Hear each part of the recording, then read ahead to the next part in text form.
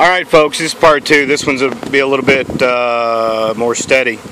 Alright, what we had was we had a swarm up in the tree, and I took my swarm commander and sprayed on the box because I don't have a frame of honey and some stuff to put in there. I mean, this is just all happening at one time, okay?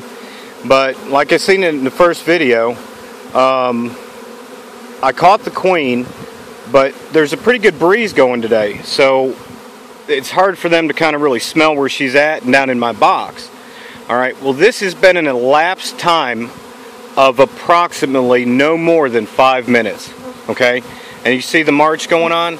Now what this is it's a medium that already had drawn comb on it.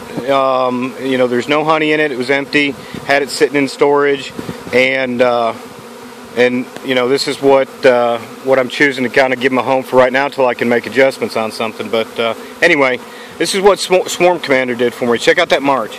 Check out that march. Is that not the coolest thing? Alright. Hope you enjoyed the video, guys. Yeah, from Gadsden bee removal, and hope you have a good day.